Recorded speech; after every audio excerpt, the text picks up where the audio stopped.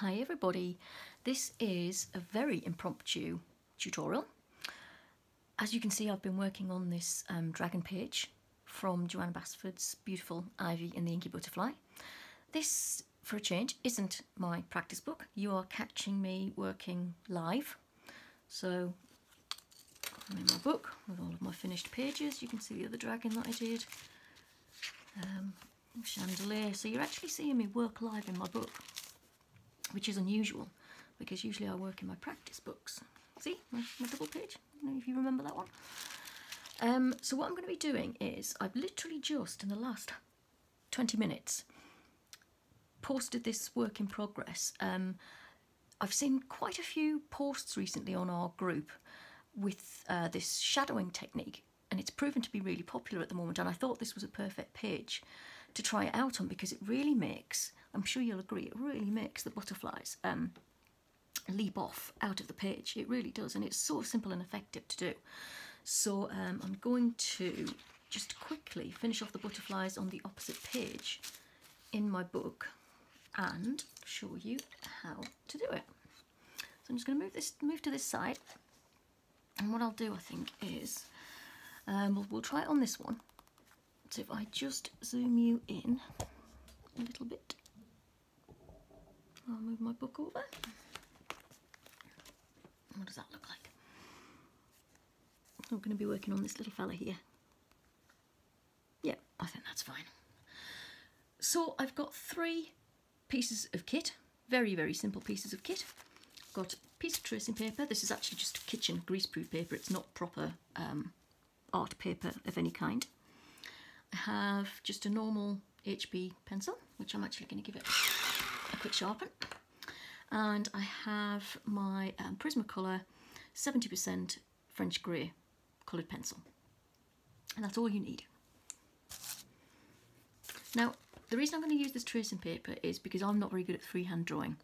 And when you're creating a shadow for these butterflies, you kind of need to get the same shape as the butterfly. So this is quite a neat technique. So here we go. Very, very simply, I've got my tracing paper over the butterfly, and I'm just going to carefully draw the outline. Now I don't need to do the patterns on it. I don't need to do the inside of the wings. All I need is the outline. Like that.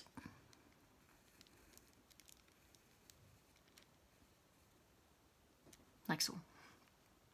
Easy, easy peasy. Then you place your piece of tracing paper over, and what you want to do is match the shape of that outline that you've drawn to the butterfly. And what you're going to do, you're going to kind of offset it a little bit. So I'm going to offset mine to the right hand side.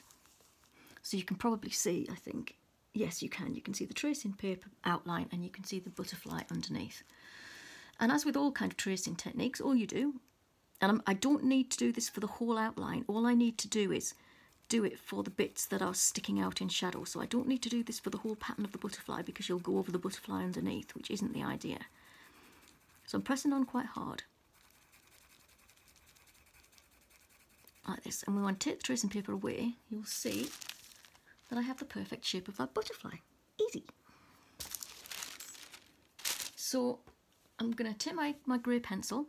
The reason I'm using grey is I did have a little bit of a play around, and I tried it in black first, and it looks a bit severe because the shadows look better in a grey colour. It kind of looks a little bit too severe if it's got a black shadow on it, and you can probably hear Freckle in the background there barking at something or other.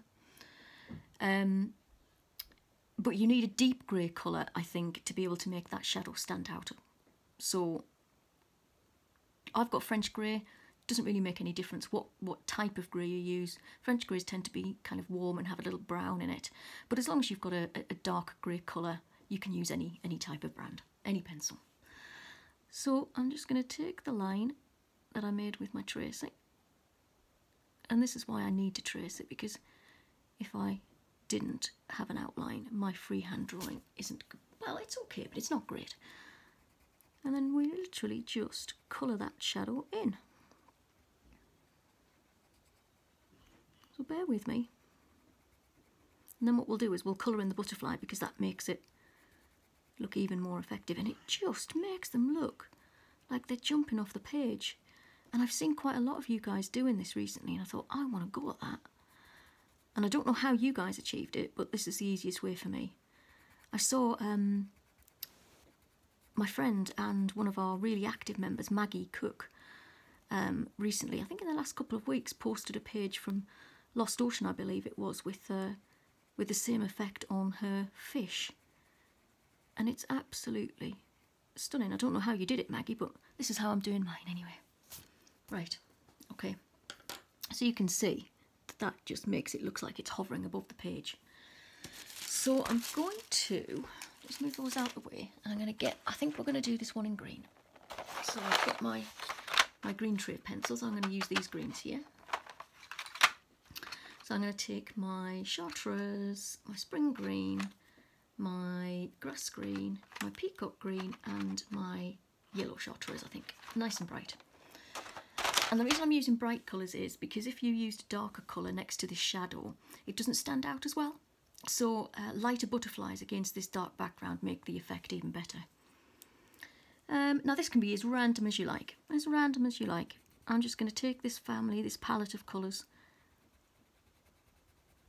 And you don't even have to have a family of colours. You can colour this butterfly anyhow you want. But I'm going to use this family of greens that I like because it's one of my favourite palettes.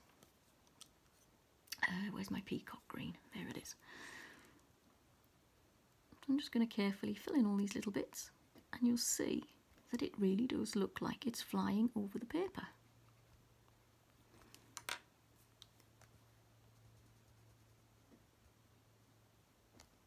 Now what I think I'll do for these big wings is, rather than block colour, I think I'll do a little bit of blending.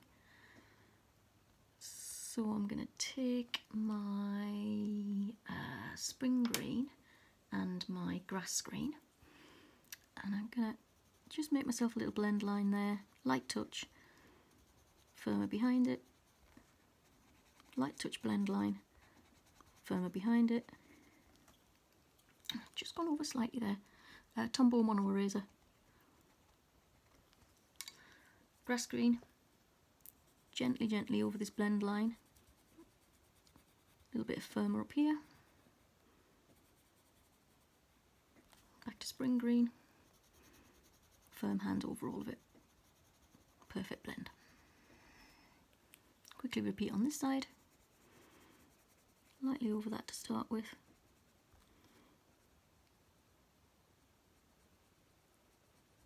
Firmer touch on that edge. Back to my spring green. Firm touch over this blend. And that's it. And I'm sure you agree, it's so easy and so effective. So I really hope you give it a try. And I'd love to see what you come up with.